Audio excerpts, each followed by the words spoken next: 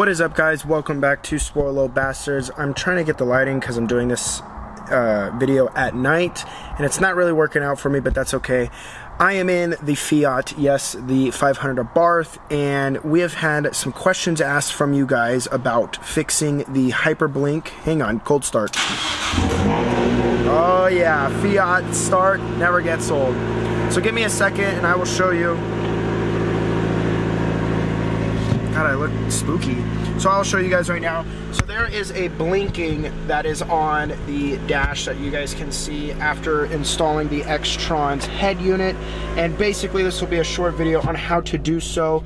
I just wanted to, you guys have all asked me questions about it and now I can answer them. So when your XTRONS hooks up, let's say you enter up in the CarPlay. I don't have it set up because my Bluetooth's off, but you will click this home button right here. And what you're going to do is you're going to go and slide. Now, because this is like the Samsung edition, you're going to have apps. So you're going to keep going. And you're going to go to an app that shows this one. It is a little gray and black car icon that says car info. You're going to click that.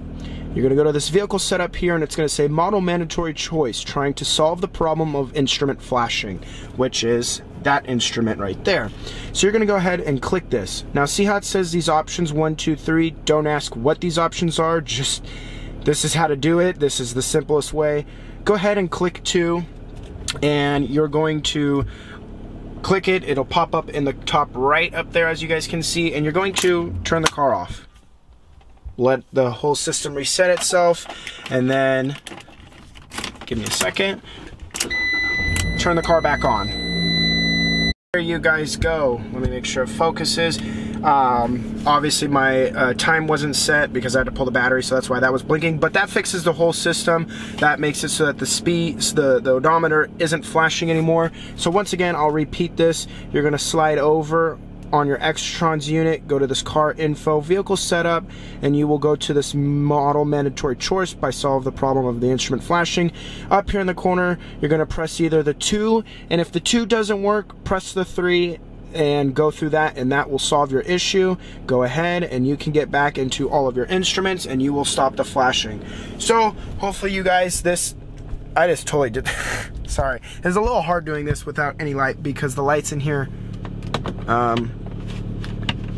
they kind of suck, so give me one sec.